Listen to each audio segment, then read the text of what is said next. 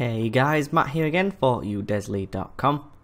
In this video we are going to touch up on the Webflow audio player that we have recently launched on udesly.com. What this allows you to do is create a completely custom audio player inside of your Webflow project. And by completely custom, I mean everything down to the colors, fonts and icons as well. So if you watched the previous video, we went over the video player. That allows you to do the exact same thing as the audio player.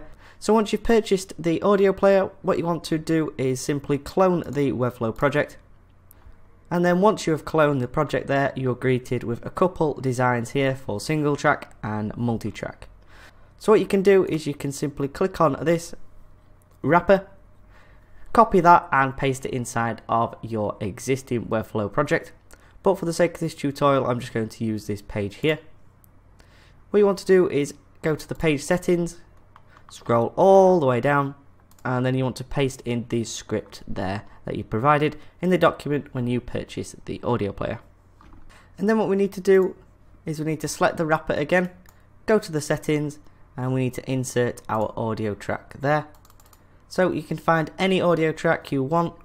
I found one here from Audio Jungle. I'm going to just copy that and paste it inside of there. So to configure the multi-track one, you can select on the wrapper and paste in your link there as well. But for any other tracks, you need to add a comma and then paste in another link there and save it like so. And then that'll allow you to have two tracks on there, for example, instead of one. And of course, this has been designed like so you can actually have the next and previous track buttons enabled. So what I'm going to do is hit publish. And then when we visit this page, you can see that the audio player works perfectly.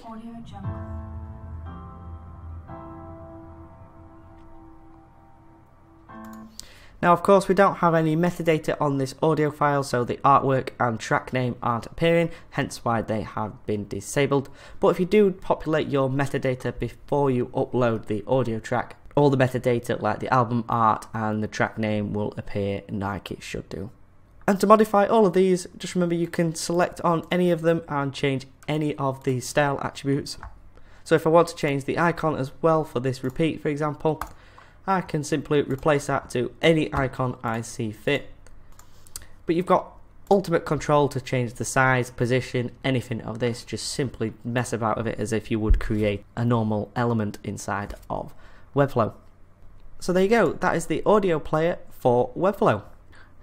Remember, we have the Udesly community group on Facebook.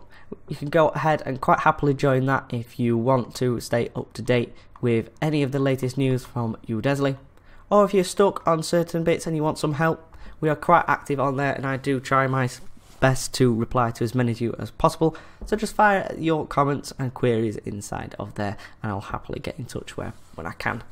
If you need some help and support, we do have the help centre as well, so you can go ahead and submit your ticket there. Anyway, my name has been Matt. I hope you got all the best from this video tutorial and I'll catch you guys in the next one.